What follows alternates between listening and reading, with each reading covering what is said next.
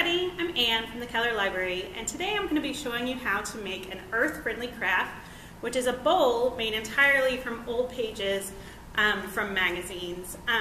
So if you were able to get one of the kits from the library, what your kit included was a bunch of discarded magazines from the library's collection, Mod Podge, a paintbrush, a glue stick, and the instruction sheet. If you weren't able to get one of the library's kits, that's all you need to do this project, so you can totally do that one on your own. The cool thing about this project is it's really customizable. You can make the bowls as big or as small as you would like, and you can feature whatever colors, text, images you like to suit your decoration needs. So I'm excited to show you how to do this. It's really pretty easy and it's a lot of fun. So let's get started. Okay, our first step is going to be to select the pages that we want to use to make our bowl. And we'll choose based on what is shown on the page. So you'll have to decide if you want to feature lots of color, lots of white, just random. It's all up to you. So as you can see in our directions, if this orange block is our whole page, the area inside these gray rectangles is what's going to show the most. So if we look inside our magazine, it's going to be an area here and an area here. So just flip through your magazine, and we're using discarded magazines from the library, but of course you can use any magazine you have at home. Old catalogs are great. The idea is just to use a recycled magazine to repurpose it and recycle for an earth-friendly craft. So what I'd like to do is I'd like to feature really colorful pages. So I'm looking for full-page graphics, and I'm going to select pages like that. So when you find a page you want, we're just going to carefully tear it out.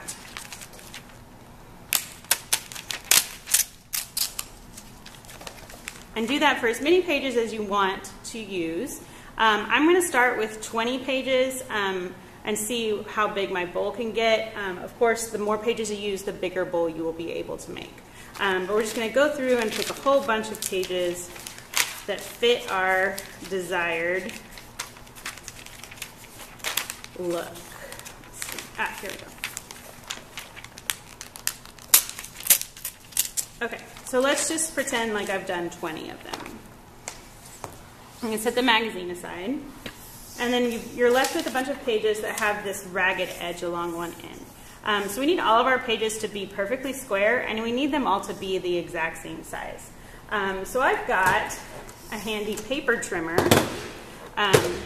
You may have one of these, you may not. You can always use just a handy good old pair of scissors to do this.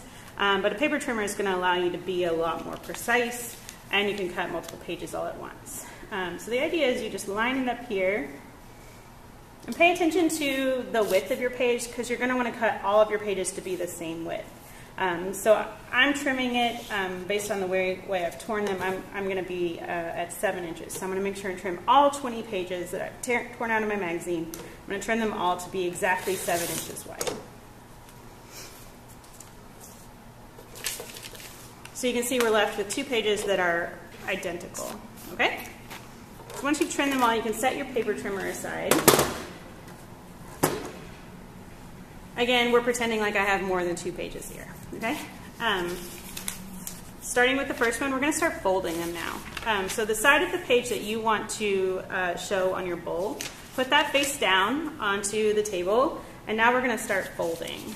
So take your page. First fold is going to be to fold in half, long ways. When I was in school, we called this hot dog style, and then if you had folded it this way, that would be hamburger style. I'm told that's not that common though. Oh, sorry, and then the next step is we're going to take the 2 sides and we're going to fold them in to meet this original crease. So you want to be as precise as possible. This part gets a little tedious because we're going to repeat it a whole bunch of times, but the more careful you are, the better your bowl will turn out. Okay, and then the next step is we're going to repeat the last one. So again, we take the 2 sides and we fold them into the center crease. Again, being very careful and very precise.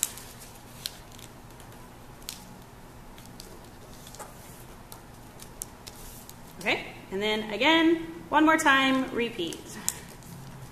Take it and fold it into this center crease.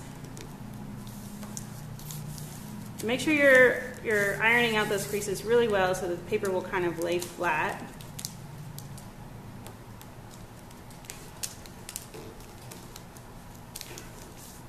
Okay, so you should be left with a long, thin strip with two flaps that kind of open up from the middle. So the next thing we're going to do is we're going to put some glue on. So you take a glue stick. We've given you a glue stick that's really washable, so don't be too worried it's going to get a little messy from here. But if you're real worried about it, you can always put something underneath your work surface here just to protect it. But we're going to put glue all along this top side here. And then we're going to fold it along our original crease that we did the first fold to glue the two halves together. So what we're left with is a very skinny strip. One side should have kind of a spine, like the spine of a book, and the other side should have the two halves meeting each other. And the glue should be holding pretty tightly from here. So we're just going to repeat this a whole bunch of times until we have as many strips as we want to make our bowl. So the next thing we want to do is we want to select some favorites among all of these strips. So most of your strips are only going to display along the very edge. So you can see here you're only seeing like the spine of this strip. But around the rim of your bowl, you're going to see the entire side of at least one strip, depending how big your bowl is. So pick some favorites.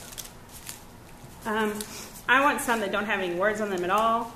So I've set some here that are going to be just perfect for that. They can be my rim pieces. So set those aside. We're going to use those last. But what we're going to do is we're going to start attaching these all together to make them one long chain. So take two strips. And an important step here is that we need to make sure that we're orienting the strips in the same direction. So you know how I talked about a spine and then the book side? We want to make sure that the two strips that we're using are turned in the same direction. So we want to have the spine of both of them up or the spine of both of them down. It doesn't matter. But basically what we're going to do is we're going to take one strip and insert the other strip in between the layers to make them attach. So the easiest thing to do is to take the strip in your left hand and pinch the two edges together to create an opening. And then the strip in your right hand, you're going to kind of fold it into a V, and you'll insert it into there. So we're going to do that exact same thing, except we need to put some glue on this one to make it more permanent. So just put a little bit of glue on the tip before we start. So again, the one in your left hand, sorry, make sure you orient them the right way. The one in your left hand, you're just going to pinch to open. And the one in your right hand, you're just going to bend to make kind of a V, and then insert your right hand into your left hand, maybe a quarter to half an inch at the most. Make sure you're creating a straight line, and then pinch them together to make sure the glue is going to hold tight. Now we're going to repeat this for all of our strips. A little bit of glue. Orient them the same direction. Pinch the one on your left. Bend the one on your right. Insert between the layers.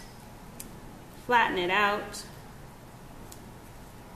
And pinch it. And then move on to the next one. I'll show you one more.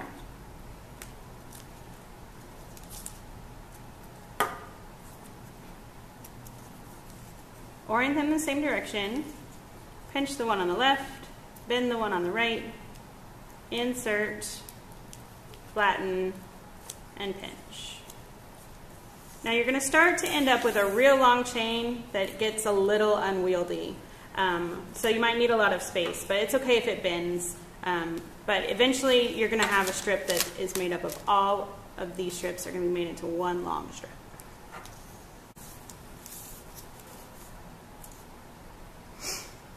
Okay, I've glued all of my strips together, so what I'm left with now is a very long chain. And remember, I saved some of those favorite strips, and they were at the other end, so I just want to get to the beginning of my string here, and that's where we're going to start working on our coil.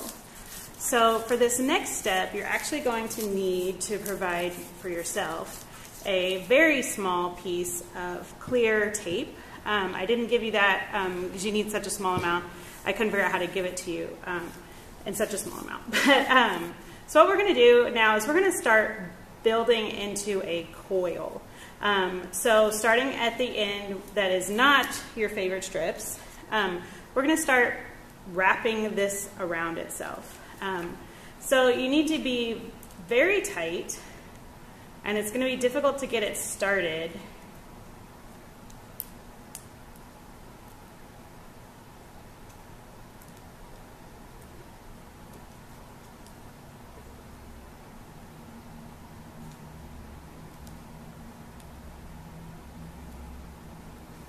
And the trick is to make sure that your coil is curving the paper and not folding it. So you're not creating like a trapezoid, you're creating a true spiral circle of paper. Once you get it started, it's a little easier to go the rest of the way around. And we're just going to keep working and working. One thing I have noticed now that I've made a couple of these is that this very first strip that you're using to build the beginning of the coil, a lot of times you're coiling it so tight and handling it so much that a lot of the ink will rub off of this part. So this layer in particular, make sure you're just cognizant of that when you're selecting what you want the coil to look like at the beginning. And you're just going to keep wrapping and wrapping as tight as you can, trying not to leave any gaps between. And you're going to work all the way to the end of your coil. So this part's a little tricky because you can't really stop, take a break, or it will come uncoiled. If you can find a way to, I don't know, tie something around it, push it up against something, you could maybe take a break and adjust. But for the most part, you're just going to need to do this all in one very patient turn. And just keep going until you reach the end of your coil. We're not making it into a bowl shape at this stage. It's all just going to be a flat coil. So as you're working, you can keep them in line with each other. You can use your left hand to make sure that the coils are all flat against each other and you're not getting off of that horizontal plane.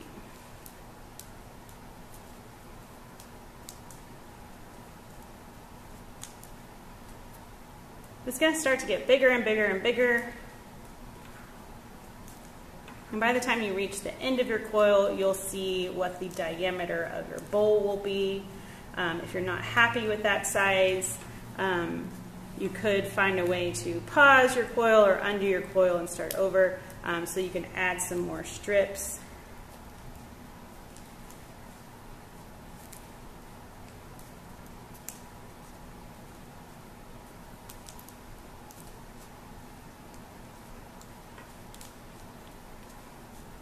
Now that we've got a little bit of it wrapped around, you can start to see how the different colors of my pages are going to start to feature against each other. So what we're looking at here is the spine side of my strips. If I flip it over, this is going to be that double spine side, or the book side. So they have a little different appeal. So you'll have to decide between those two which one you want to be the inside of your bowl and which side you want to be the outside.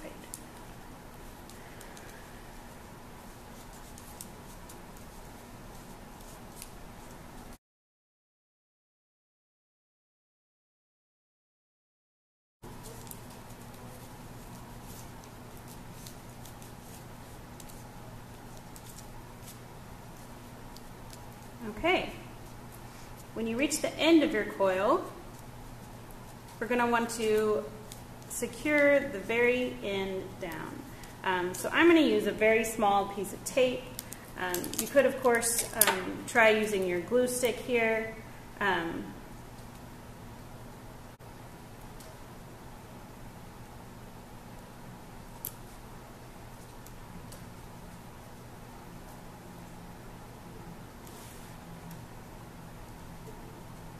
And I'm just going to cut that bit off. So what you're left with is a perfect disc of a very tightly round coil. So the next step is to shape this into a bowl. So what you're going to do, first you need to decide which you want to be the inside of the bowl and the outside of the bowl. Mine actually look pretty similar, so I'm going to choose the spine side to be the outside of the bowl and the double side to be the inside of the bowl. And what you're going to do is you're just going to take your thumbs and you're going to push in and sort of gently start to shape it into a bowl. Now, of course, you have to be careful not to push it too far. Otherwise, you could undo your coil. And then I also want to recommend that you leave a very small portion on the bottom here, perfectly flat, so that your bowl has somewhere to sit on a flat surface. Otherwise, it's just going to be a hemisphere that'll just constantly wobble. Would you just work it to be the size and shape that you want it to be? The higher you bring up your sides, the more of your color from your pages is going to show. It's also going to be more difficult to make sure it's even all the way around. Okay, once your bowl is the shape that you are happy with and you're sure that it's all level and straight and as high as you want it to be, now we're going to set it using Mod Podge. So what we've given you here is gloss Mod Podge, which will give it a nice like shiny finish.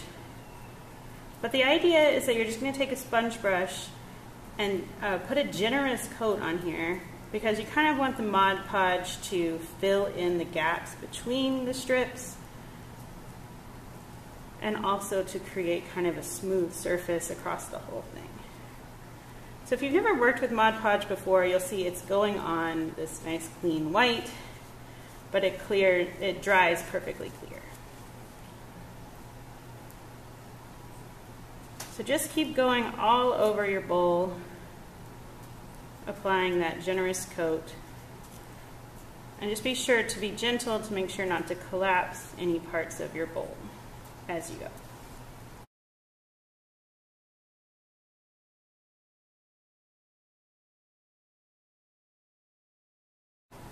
Okay, once you have a good coat on there, we're just going to leave it to dry, and what we need is for it to be to lose enough tackiness that we can turn this over to paint the inside. So we're just going to let it sit and dry for now. Okay, I've left it to dry overnight, so you can see it's gone completely clear. You can also start to tell that it has locked the bowl into position, so I can't adjust it anymore, and it's also going to hold its shape. So the next step is just to Mod Podge the inside of the bowl. So it's the exact same process. Just take your brush and apply a generous layer everywhere that you haven't painted yet.